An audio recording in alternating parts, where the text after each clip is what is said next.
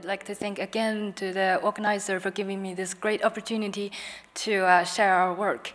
So my name is Yinxi Wang. I'm from the Department of Medical Epidemiology and Biostatistics in Karolinska Institute, Sweden. So first of all, I'd like to repeat the motivation for incorporating machine learning in clinical assessment. And this is because, first of all, histopathology plays the central part in decision-making. However, the current manual assessment has a problem of large inter-assessor variability because of the subjective judgments. And another reason is, of course, we're always short of pathologists. And along with all the challenges that have been mentioned in previous speeches, they can generate problems such as cancer patients going to suffer from over or under treatment because of the errors in assessment. And also, the variation in access and quality in healthcare can lead to inequality for the cancer patients. So we believe that machine learning-based decision support system can be the solution to this situation, and it can actually make the current clinical assessment more reproducible, more accurate, and safer. So this current project is a sub-study of our large CHIME project.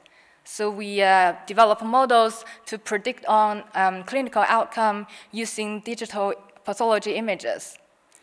And specifically, we take advantage of our large-scale epidemiological studies to strengthen the development of a more generalizable model. And we also take the chance to estimate the model performance on an unbiased population level. So in this study, we especially focus on improving breast cancer prognosis.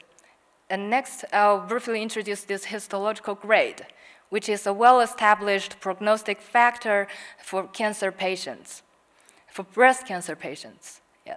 And it can guide the treatment decisions. So for instance, if the patients have lower score, lower grade, then they may be saved from the more toxic chemotherapy. However, like I mentioned just now, so our pathologists have large inconsistencies when it comes to this grading. So the aim of our study here is to apply machine learning to improve this grading so that we can further improve this patient prognosis. And this histological grade is made based on the level of differentiation of the tumor. So we assess the morphological patterns in the tissue and then give it a score, ranges from 1 to 3. And this grade 1 is like relatively well differentiated, so it's less severe. And this grade 3 is the most aggressive case. Grade 2, however, is an intermediate status so that it has larger variance in the morphological features. And it actually has an intermediate risk of recurrence. However, this group of patients accounts for, this grade 2 tumors accounts for half of the entire population. So because of that, this subgroup is what we especially focus on and we want to improve. Yeah. And to achieve this, first of all, we detect and localize breast cancer regions. And then we use deep learning to classify this histological grade. And next, we put special emphasis on reclassification of grade 2 patients into subgroups. And on top of that, we can then compare their survival outcome between these newly restratified groups. So the image we use are breast cancer HE stained images from ClinSec data, which is the Swedish cohort, and also from TCGA dataset. And in total, we have 730 HE slides that were scanned at 40x magnifications. And this pie chart here shows the proportion of patients belonging to each histological grade. And as you can see, that the distribution of subtypes are quite similar between each other in these two data sets. And next, for image pre-processing, first of all, we extract this tissue mask to exclude the background area that don't contain much tissue in it. And then for the ClinSeq dataset, we have annotations for invasive cancer regions from 2 individual pathologists. So we can then calculate this annotation mask to further label the tumor region into, tumor and benign. And next, using these labels, we can then tile the whole slide image into small image patches of 299 by 299 to form our training unit. And in total, we have around 5.3 million image patches for analysis. And next, we apply blur detection and color normalization to control the quality of the tiles and also to reduce the variation in the stains between slides. On the other hand, for the TCGA data, so we don't have annotations on most of them. So what we did is we took the tumor and benign image patches from ClinSeq to train an Inception v3 model to predict on the cancer region on TCGA data. And we can also visualize the results using this type of heat map. And here's the result. For cancer, non-cancer detection, we have a model performance of, the AOC is 0.94 on tile level using our ClinSeq data. And the images on the right shows 2 examples that happen to have the annotations on them. And this heat map shows the probability of being tumor. So yeah, from the result, we can see that our model prediction matches the ground truth pretty well. And then after obtaining the tumor regions from both the cohort, we then developed an Inception v3 model to classify grade 1 and 3. And here is the model performance. So we achieved an AUC of 0.91 on slide level using both ClinSeq and TCGA data. And next, we apply this binary classification model on grade 2 cancer slides so that they can be further split into 2 subgroups, indicating a lower risk and higher risk. And we further compare the survival outcome between these 2 newly stratified groups. So here's the result. The Kaplan-Meier curve on the left shows the recurrence-free survival using their original histological grade.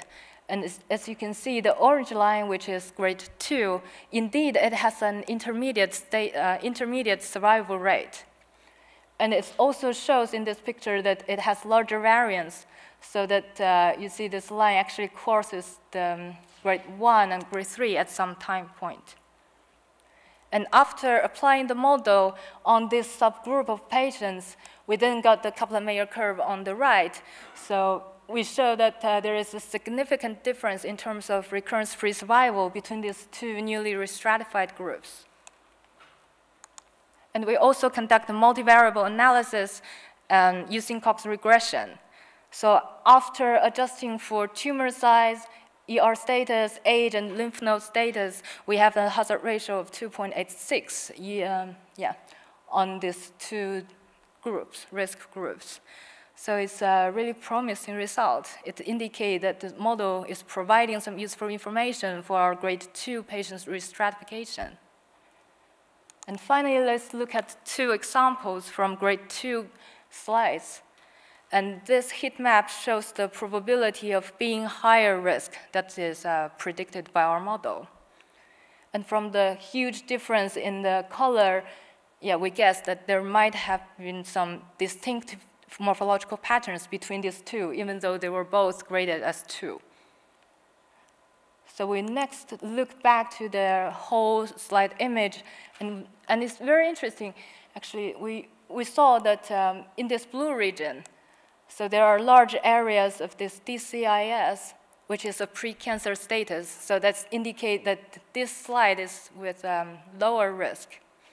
However, on the right-hand side, so in this yellow regions, there is full of this tumor region that, first of all, they don't have many tubes in it. And instead, it is compact of this kind of nuclei with large variations in their morphological features. So it seems like this, our model is on the right track. And in summary, first of all, I'd like to repeat that the histological grading is not yet reproducible. And also we show in our study that this grade 2 carries less useful information for clinical decision making.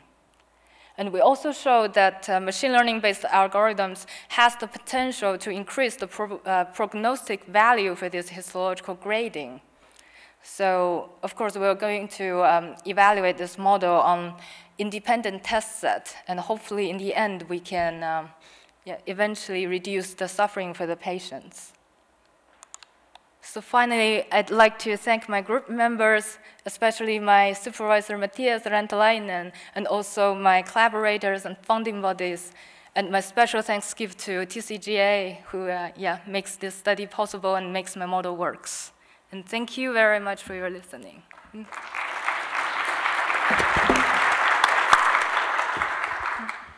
Thank you very much. A lovely presentation, and congratulations again on an excellent piece of work. This paper is now open for questions.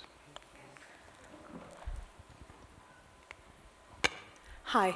I'm one of the pathologists who actually reports breast cancers.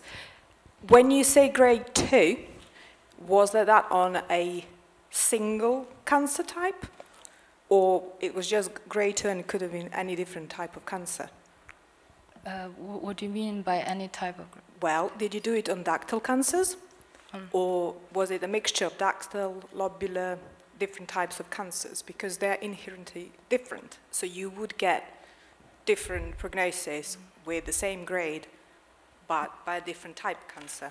I think they're all ductal cancers, but. Can we have it, mate? Yeah. Can I ask you whether you've looked at your annotations were done using pathologists. Have you looked at annotation using immunohistochemistry?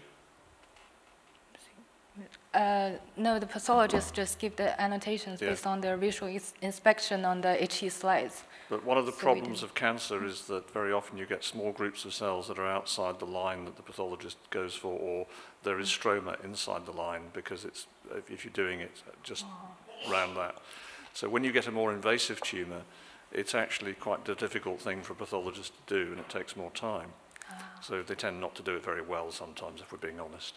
So that would mean that using immunohistochemistry would be a very good way of doing it. If you used a standard cytokeratin stain on this, you'd be able to probably validate it just a little bit better, I suspect.